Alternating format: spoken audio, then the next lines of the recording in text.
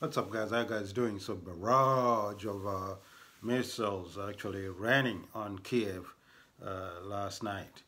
Okay, but you can't see this because they're showing you old, smoking, empty building. Sometimes, yeah.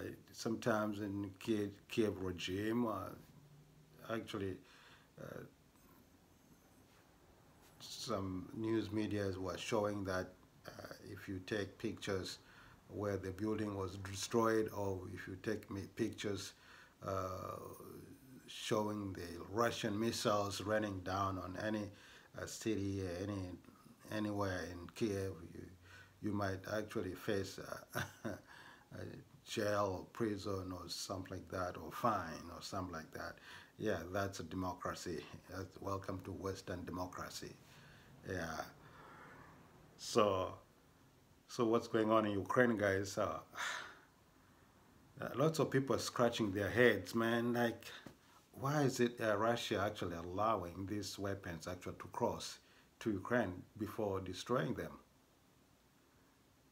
The weapons are crossing from Poland, from Romania, from Moldova, from Czech Republic. Why the Russians is not actually destroying these weapons before getting into Ukraine?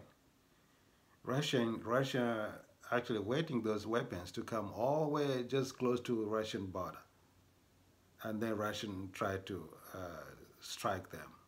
I don't understand, man. I don't know what kind of strategy Russia is using.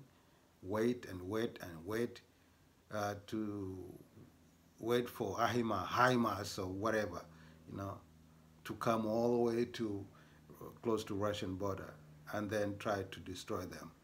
Why can't you destroy them before even it gets into Ukraine? Yeah. So,